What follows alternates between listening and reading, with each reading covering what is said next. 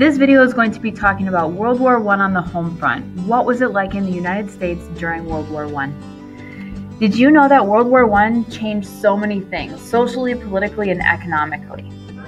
Did you know that World War I is considered what we call a total war, where a country has to make everything about themselves change into a wartime economy? So in the United States, we had to think about the things that we're making in our factories, making sure people supported the war, thinking about how we would pay for the war, and how we would find enough stuff to send to troops.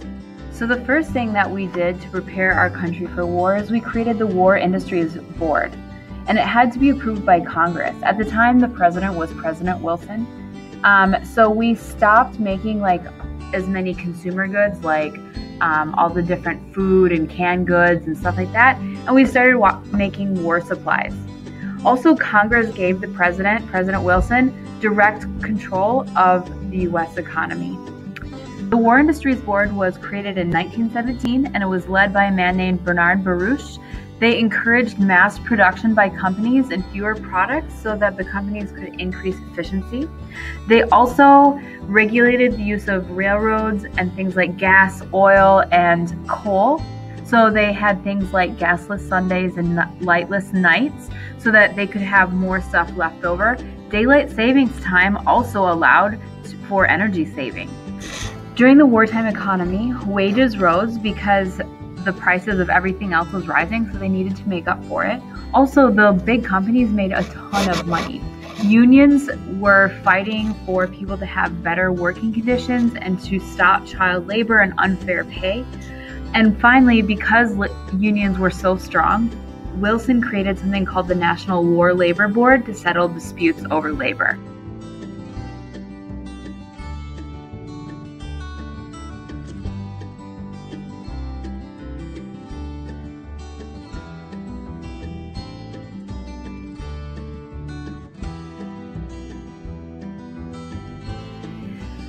So in order to conserve food, Wilson created the Food Administration to help produce and conserve food.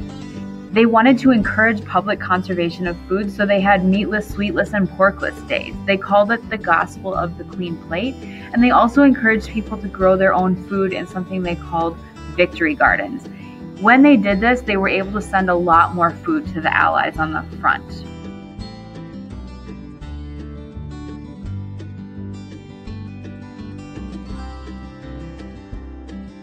The United States spent about $35.5 billion on the war effort. That means they had to raise a lot of money. They ended up doing that by raising about a third of it through taxes, where they especially taxed the rich more than the poor. Then the rest of it they raised through something called Liberty Bonds. Basically, people could buy something called a Liberty Bond, which allowed them to loan money to the U.S. government. So another part of getting people to support the war is getting them to believe in it. So the United States actually created the Committee on Public Information to make the war more popular. So they were literally supposed to advertise for the war. And it was headed by a guy named George Creel, and he used propaganda to convince people to support the war. Propaganda is sort of like an ad. It's supposed to make you think or believe in a certain way. Creel used lots of different tools to popularize the war. So he used artists and advertising agencies to create paintings, posters, cartoons, and sculptures to promote the war. He also recruited people to speak out about topics relating to the war, things like the draft, rationing food, bond drives, victory gardens, and topics like why we're fighting.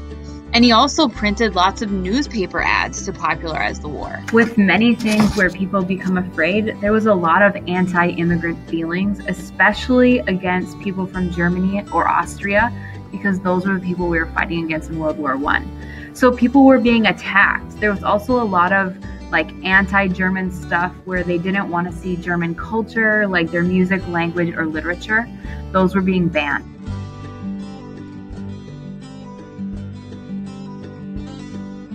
The government passed something called the Espionage and Sedition Acts, where a person could be fined or imprisoned for interfering with the war effort in any way, such as speaking against the government. It was a violation of the First Amendment, which promises freedom of speech. They prosecuted loosely defined on anti-war activities, but it especially targeted socialists and labor leaders, people who were in unions, because they were suspected of being socialists. For African Americans, the war created social change. Many of them joined the war and supported the war efforts, even though some believed that victims of racism should not support a racist government. Besides joining the war, there was something called the Great Migration, where many African Americans began moving north to take the jobs that were left behind by soldiers who had gone to war.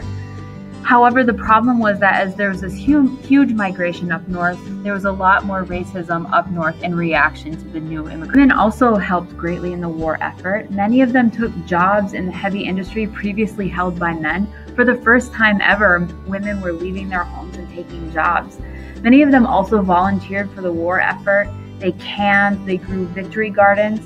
Some were active in the peace movement, like the Women's Peace Party that was founded in 1915. But the biggest result was that women got the right to vote.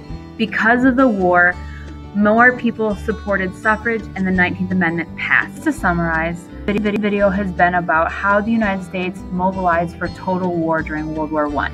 We controlled the economy through the War Industries Board, the Food Administration, and financed the war by raising victory bonds and also raising taxes. We got people to support the war through creating propaganda through the Committee on Public Information. People were very anti-immigrant, and also we discussed the role of women and African Americans in the war.